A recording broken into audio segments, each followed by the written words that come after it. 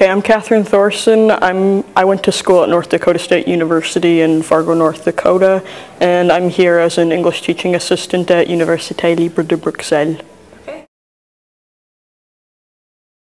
It's been great. The students have been very motivated. They want to learn English so that they can do their oral exams correctly and use it for work in the future.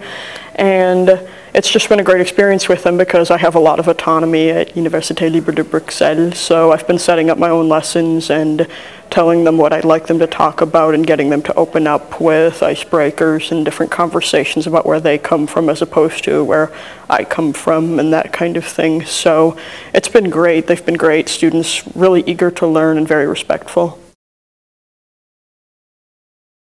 Well, I think Belgians are, at the orientation they told us they were sort of like coconuts. It's very hard to get them to open up. So that's why the icebreakers are important, because you have to get them to start talking. And once they start talking, it's great because they're really open to practicing and improving and growing in the language as long as you get them to start.